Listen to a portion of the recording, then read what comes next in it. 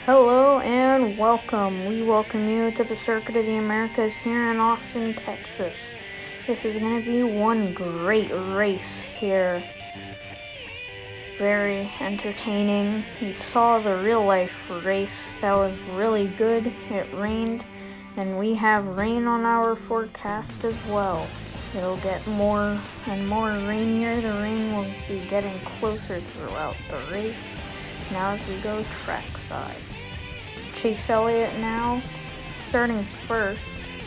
And then Truex. He has no wins this season so far. Same thing with AJ Allmendinger, making his second start this season. As we go down to Alex Bowman, 2 wins. Talladega and Richmond has 10 playoff points. You can see the track layout there. However, we're going green here in COTA. Green flag is in the air, down into turns 1 and 2. Keselowski locks up the brakes into the back end of Cindric. Now, as here we come, these opening laps are going to be very... Oh, there goes Allmendinger. I was about to say that these opening laps will be very entertaining here. Oh my, it's now Elliott and Truex starting to pull away. Hamlin in second with Alex Bowman behind him. Now, Truex trying to get to the back bumper of Elliott. He goes in deep. He gets there, but he won't stick it. He goes for the crossover. Barely getting there. They make some contact. Now, Briscoe and Hamlin making contact. Now, here they come. Now, Chase Elliott off the final turn wins stage number 1. Now, as you see the start, there you see Keselowski locking up the brakes. Oh, man. See, he just locks up the brakes, goes in too hot.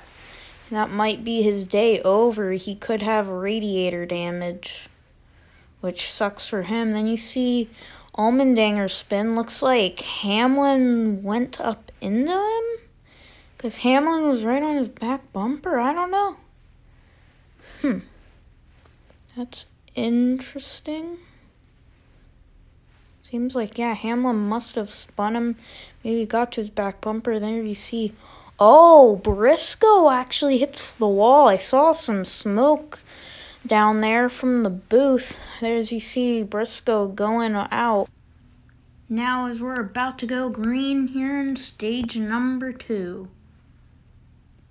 Green flag is in the air. Chase Elliott gonna get a good launch now coming in. Oh! What in the world happened there? Big wreck. Maybe the 48 spun. I kind of saw it happen. As they were entering the turn, as you see a magical hand from the gods appear. Wow. And there you see the weather forecast. The rain is right above here. It is literally right above us. Only couple drivers went for wet tires. Ty Dillon, Eric Jones, and Eric Almirola, and Daniel Suarez, the most notable drivers who took them. However, we're going to go back green here in stage number 3. Here they come. Oh, Kurt Busch gets knocked out wide. Coming back into traffic, the rain is here. Oh, man, as we go on board with Chase Elliott. Here he comes. I hate this number. Now, as he goes wide a bit in the rain. Now, here they come. Oh, Truex, he's in the mud. Here comes Byron. Now, Chase Elliott down the backstretch. Can he get there? He goes wide. Ty Dillon, where did he come from? He's made his way through the field. Byron's around. Here he comes, Ty Dillon. Oh, he bumps Elliott out of the way.